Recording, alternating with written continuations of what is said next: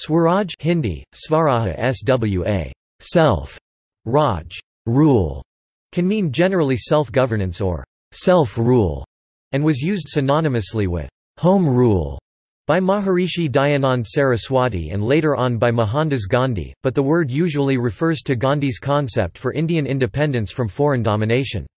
Swaraj lays stress on governance, not by a hierarchical government, but by self-governance through individuals and community building. The focus is on political decentralization. Since this is against the political and social systems followed by Britain, Gandhi's concept of Swaraj advocated India's discarding British political, economic, bureaucratic, legal, military, and educational institutions. Satyamurthy, Chittaranjan Das and Motilal Nehru were among a contrasting group of Swarajists who laid the foundation for parliamentary democracy in India. Although Gandhi's aim of totally implementing the concepts of Swaraj in India was not achieved, the voluntary work organizations which he founded for this purpose did serve as precursors and role models for people's movements, voluntary organizations, and some of the non-governmental organizations that were subsequently launched in various parts of India. The student movement against oppressive local and central governments, led by Jayaprakash Narayan, and the Bhudan movement, which presaged demands for land reform legislation throughout India, and which ultimately led to India's discarding of the zamindari system of land tenure and social organization, were also inspired by the ideas of Swaraj.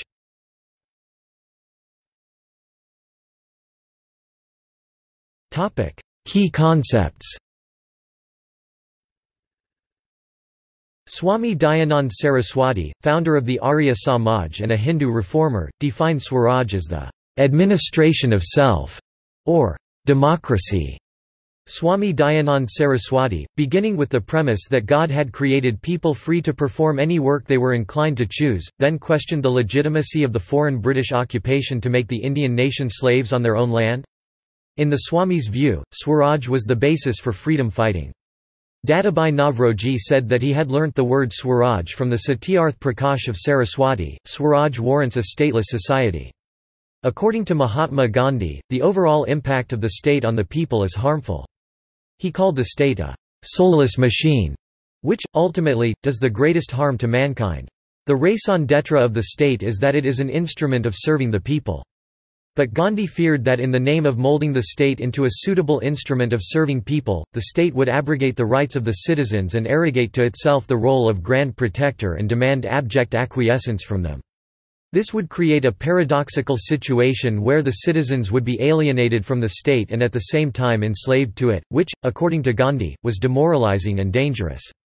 If Gandhi's close acquaintance with the working of the state apparatus in South Africa and in India strengthened his suspicion of a centralized, monolithic state, his intimate association with the Congress and its leaders confirmed his fears about the corrupting influence of political power and his skepticism about the efficacy of the party systems of power politics, due to which he resigned from the Congress on more than one occasion only to be persuaded back each time, and his study of the British parliamentary systems convinced him that representative democracy was incapable of meting out justice to people. Gandhi thought it necessary to evolve a mechanism to achieve the twin objectives of empowering the people and empowering the state.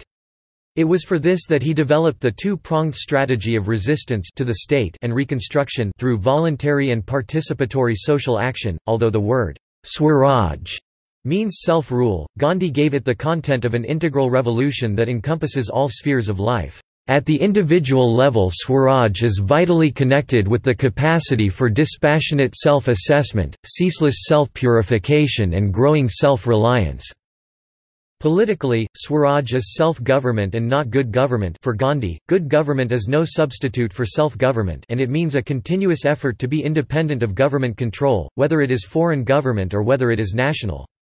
In other words, it is sovereignty of the people based on pure moral authority. Economically, Swaraj means full economic freedom for the toiling millions. And in its fullest sense, Swaraj is much more than freedom from all restraints. It is self-rule, self-restraint, and could be equated with moksha or salvation. Adopting Swaraj means implementing a system whereby the state machinery is virtually nil, and the real power directly resides in the hands of people. Gandhi said, "Power resides in the people, they can use it at any time." This philosophy rests inside an individual who has to learn to be master of his own self and spreads upwards to the level of his community, which must be dependent only on itself. Gandhi said, in such a state where Swaraj is achieved, everyone is his own ruler. He rules himself in such a manner that he is never a hindrance to his neighbor. Quote, he summarized the core principle like this: it is Swaraj when we learn to rule ourselves. Gandhi explained his vision in 1946, independence begins at the bottom. A society must be built in which every village has to be self-sustained and capable of managing its own affairs. It will be trained and prepared to perish in the attempt to defend itself against any onslaught from without. This does not exclude dependence on and willing help from neighbors or from the world. It will be a free and voluntary play of mutual forces. In this structure composed of innumerable villages, there will be ever widening, never ascending circles. Growth will not be a pyramid with the apex sustained by the bottom. But it will be an oceanic circle whose center will be the individual. Therefore the outermost circumference will not wield power to crush the inner circle but will give strength to all within and derive its own strength from it. Gandhi was undaunted by the task of implementing such a utopian vision in India. He believed that by transforming enough individuals and communities, society at large would change. He said, it may be taunted with the retort that this is all utopian and, therefore not worth a single thought. Let India live for the true picture, though never realizable in its completeness. We must have a proper picture of what we want before we can have something approaching it.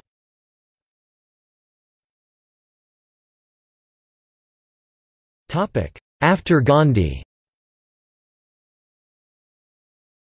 After Gandhi's assassination, Vinoba Bhave formed the Sarva Seva Sangh at the national level and Sarvodaya Mandals at the regional level to the carry on integrated village service—with the end purpose of achieving the goal of Swaraj.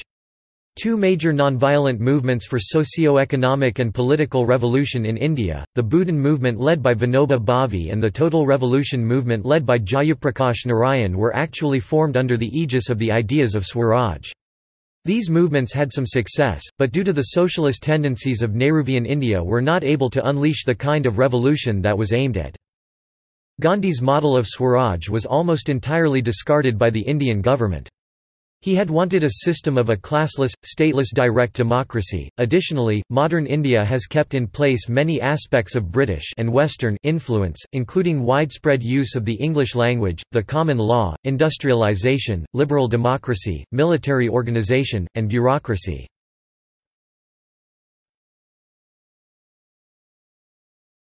Topic: Present day. The Aam Aadmi Party was founded in late 2012, by Arvind Kejriwal and some erstwhile activists of India Against Corruption movement, with the aim of empowering people by applying the concept of Swaraj enunciated by Gandhi, in the present-day context by changing the system of governance.